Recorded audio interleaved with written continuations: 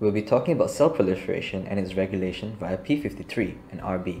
The cell cycle is a tightly regulated process that controls cell growth. It occurs in 4 phases. This process results in an increase in cell number, which is known as cell proliferation.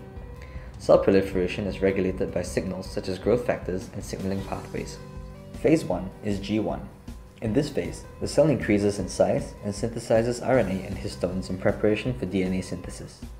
This phase contains the G1S checkpoint, which we'll talk more about later. Phase 2 is the S phase. The entire genome is replicated via DNA synthesis, and DNA is proofread and repaired if damage is present. Phase 3 is G2.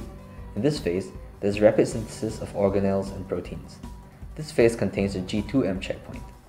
G1, G2, and S make up the interphase. The final phase is M, which stands for mitosis.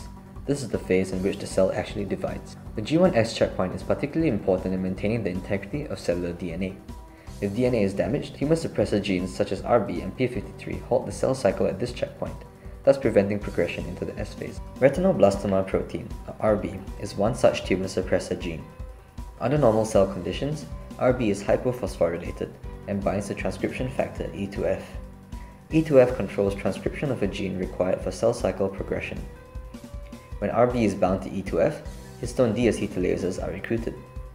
These remove acetyl groups from histones, causing changes in the chromatin structure which inhibit transcription. In this way, E2F is prevented from inducing transcription when RB is bound to it, halting the cell cycle. As the cell progresses through G1, CDKs phosphorylate RB. This inactivates RB, allowing E2F to switch on cell cycle machinery. This is done by recruiting histone acetylases, which acetylate histones and causes changes in the chromatin structure. This allows DNA to be transcribed, thus allowing the cell to progress through the cell cycle.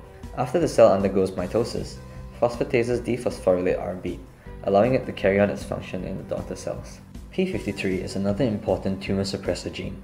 It activates DNA repair proteins when DNA has sustained damage, and by arresting the cell cycle at G1S, it gives DNA repair mechanisms time to repair the DNA damage before the cell continues through the cycle. However, if the DNA damage cannot be repaired, P53 initiates apoptosis, a programmed cell death. Of particular interest is its role in cell cycle arrest. Activated P53 binds to DNA and activates genes encoding for a protein called P21. P21 binds to G1S CDK complexes, inhibiting transition into the S phase. In this way, genomic integrity is preserved. But what would happen if either of these tumor suppressor genes are inactivated due to a hereditary or sporadic mutation? This change will inhibit the normal functional role of P53 and RB, which results in the accumulation of DNA damage.